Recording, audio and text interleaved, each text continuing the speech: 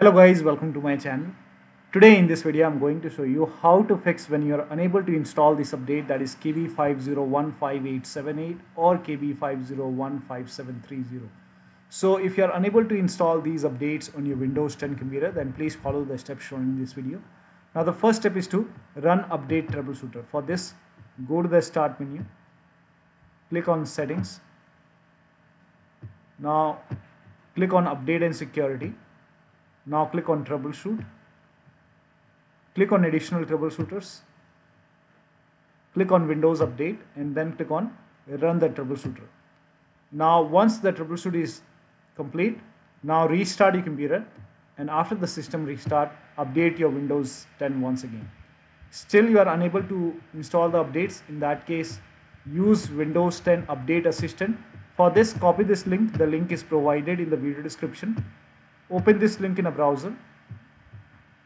It will take you to Microsoft website. Here you can see Update Assistant.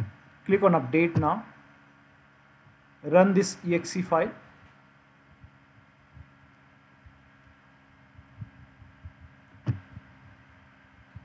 Now click on Yes to allow, and this will launch Windows 10 Update Assistant. It will check for update.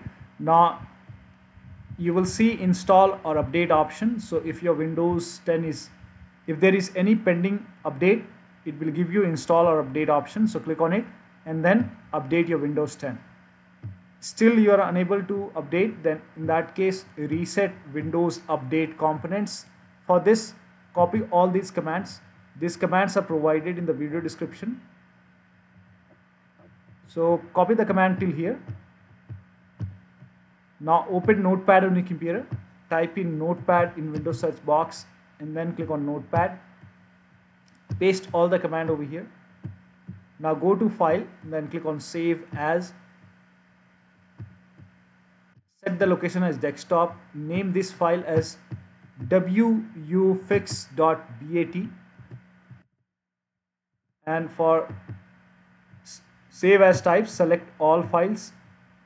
Now click on Save. Now go to desktop.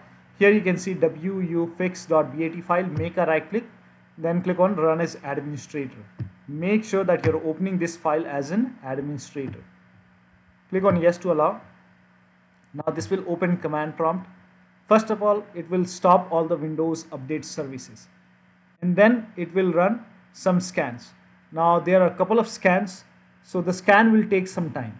Now once the scan is complete, it will restart all the Windows Update services, and then after that restart your computer. Once the process is complete, restart your computer and then update your Windows 10 once again. Now if nothing is working, you can use Media Creation tool to update your Windows 10. For this, again copy this link, go to Microsoft website, scroll down.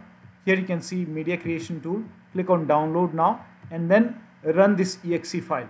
And then you will see the screen. Click on Accept, and then by default upgrade this PC now would be selected. So click on Next and let the download complete.